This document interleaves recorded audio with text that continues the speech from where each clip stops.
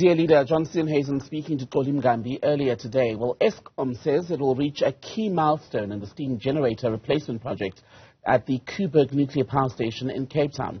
Last month, Unit 1 was shut down for planned maintenance as well as refueling. Let's go live now there to our reporter Athi Mtongana. Athi, tell us more about what exactly is happening there at the moment. Well, what we know, Tembegile, is that the reactor at the nuclear power station in Koeberg has been shut down and they have removed the fuel from the reactor. We know that 3 steam generators will be replaced. That's part of the maintenance plan that Eskom is embarking on for the next couple of months.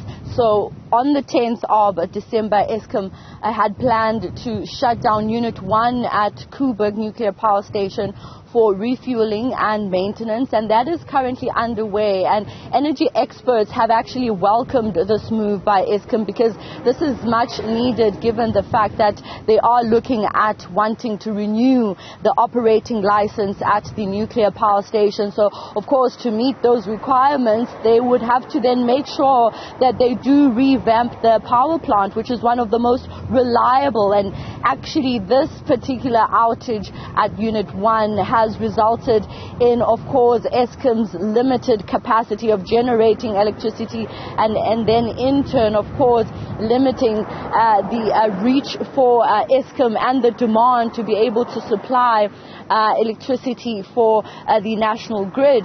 But as I said, energy experts have really welcomed this move. On the other hand, we have Eskom saying that they are on track to actually finish up the revamping work at the nuclear power station by the first week of June, and hopefully they will then move to another unit which would approximately take the same time, about 6 months, to also work on the revamping and the upgrading of other units there at the nuclear power station.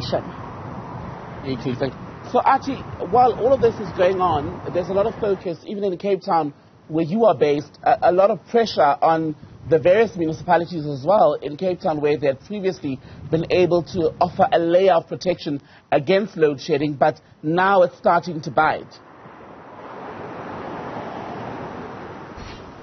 It's proving very difficult, and it is starting to bite, because the higher the stage of load shedding, the more it applies pressure then on those who are supplied by the city of Cape Town's municipality in terms of electricity, because those customers then do not get cushioned as they would if Eskom would, for example, implement a lower stage of load shedding. The pressure becomes extremely high, the demand becomes extremely high, and therefore they are not able to cushion the customers for the city of Cape Town, because remember, there are those customers here in Cape Town who are supplied by Eskom directly, and there are those who are supplied by the city. And so the city of Cape Town says if Eskom continues with these high levels of load shedding, then it means they can no longer be able to alleviate the pressure from their system in order to implement a lower stage for those who are supplied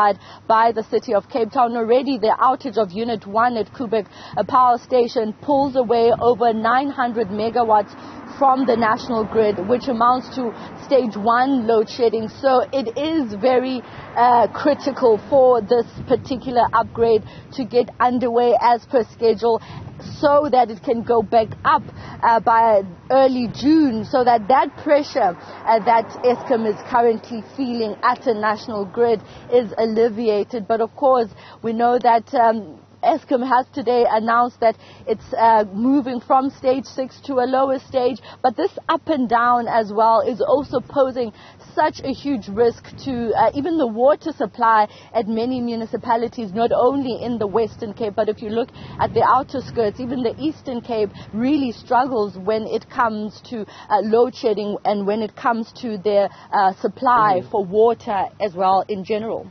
Athi Mtongana, thank you very much for that. Not too far from the Koeberg nuclear station in the Western Cape.